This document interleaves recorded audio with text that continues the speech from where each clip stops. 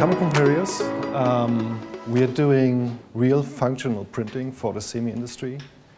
Our products are made, and we made our products for the typical semi application. So the thing that you see here right now is the typical wafer ring, a carrier where SIPs, microchips, and other stuff is located when it's going through the production through all these lines.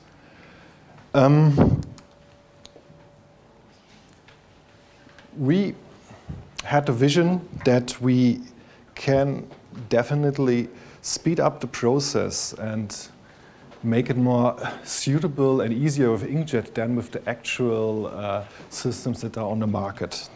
The typical competition that we have right now is a sputter, it's a PVD, where you apply material on a full surface everywhere. You don't care about geometry, about scale, about the module itself. With inkjet, so this is the typical SIP that I'm talking about. So if I'm talking about packages, it has nothing to do with corrugated or something else. So a package is a system, a module, a RF, a logic part, a microcontroller. However, covered with a molding, epoxy molding, and then integrated, for example, in your mobile. Our application is doing this silver coating that you see here.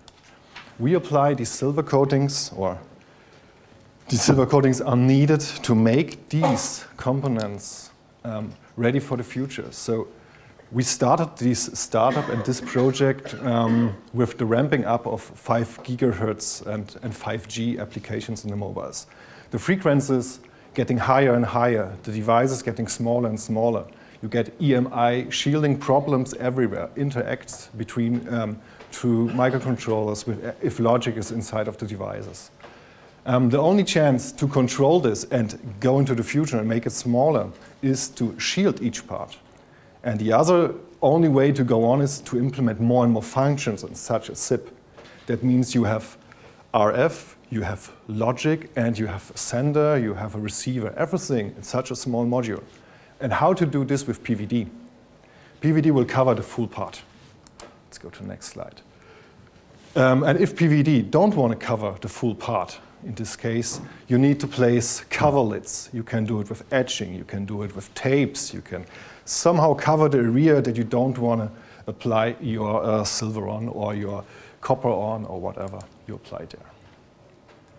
Compared to inkjet, we can reduce extremely the complexity of these kind of processes. You know that we can print selective, you know we can print every shape with inkjet. PVD cannot. So what we have done is build machines, develop materials, and develop the processes to get into this market. So Heraeus is a material company. The semiconductor market is, that's our daily business. We deliver in there. We have all the certifications and the market access to introduce such a new product to our customers.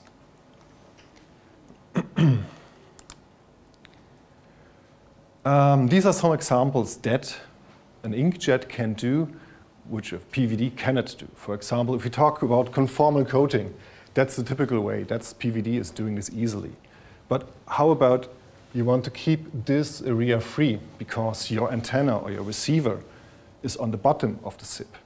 Then you start creating masks. You start to create special tapes or other stuff. Or how about such a thing where you have, we call it conformal coating, where you leave just an area free. So here is an antenna and the rest is full packed with logic. It's not feasible with such a system or with the PVD without putting a big efforts into these masking technologies. And with inkjet, it's, you can imagine, quite easy. The other stuff is typical, printing some shapes on the top side. That's nothing special for inkjet. But the other very important thing for the semiconductor is accuracy, repeatability, and reliability. So we're talking about tolerances of plus minus 50 microns that we need to reach on top sides of SIPs and on the side walls.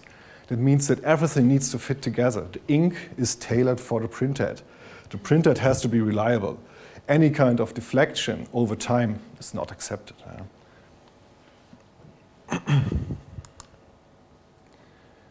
So you get new design freedoms. So when you work with these kind of companies, so we call them OSATs, they are mostly located in Asia. It's the production house for the designer houses, which are usually sitting in the United States, like Apple, Qualcomm, Broadcom. However, these designers get design freedom now, so they can design their SIPs and their logics and these system in packages much more with a wider view of function, not on the constraints that they have done by the PVD in the past. So the main focus for the industry is always space and weight reduction. So if you think about a mobile needs to be extremely lightweight, it needs to be small. Yeah. The rapid design change, every year a new product is coming out. So you can easily quick react on shape changes and other stuff. So it's comparable to all the other industries that you know. If it's packaging, if it's decorative, the same arguments that you have in the, as I would say, the conventional printing industry does fit to the electronic industry. A bit different. There are some more, I would say, light highlighters to reliability and yield, but the general stuff is the same. Easy scalability, cost reduction. So if we do a good TCO, and that's a realistic TCO, we're clearly cheaper than the actual, or let's say on the part, we are definitely cheaper than the actual technologies that we have there. The customization level is higher. Design freedom, like I mentioned.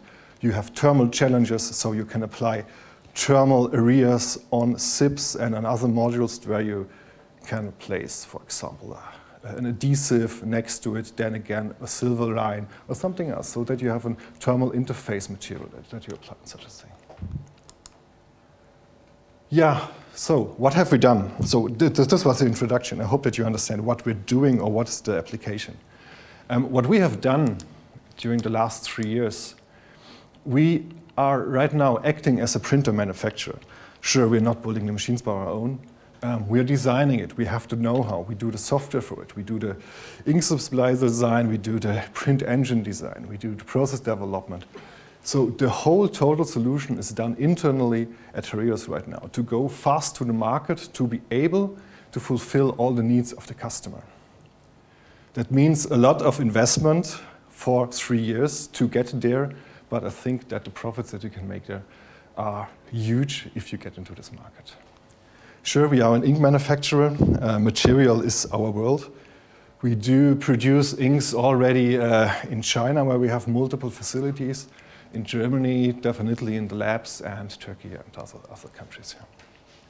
And curing devices. As you know, we have Heraeus Nobolite, which is a own business unit, not directly connected to us, but sure, we use their knowledge, especially when we go for curing and sintering of our silver inks.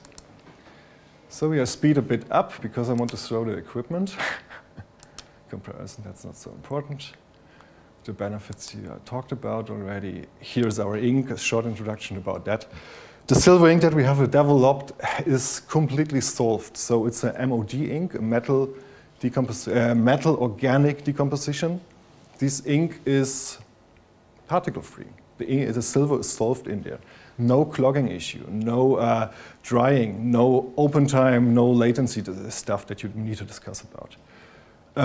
It's easy to print, it forms a very thin layer if you apply only one. So an MOD ink loses 90% of its volume after sintering and curing.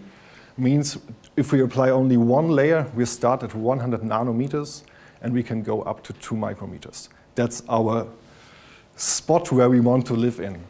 High reproducibility surely depends on the machine equipment and everything else.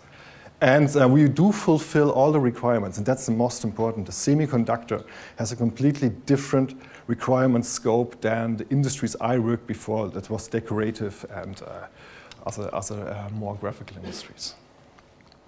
I think this is not that important. You can check on our website. The other big thing that we had to develop was a machine and a system, how we can apply and, let's say, approach the customer and show him the right the samples that he believes that our technology is worth to go on with. First, we developed the left thing. So it's only an adaptation of an existing machine. We made our adaptation customizations to have a system in the lab to prove that the concept is working, and we are able to scale it up later on to the one that you see here on the right side.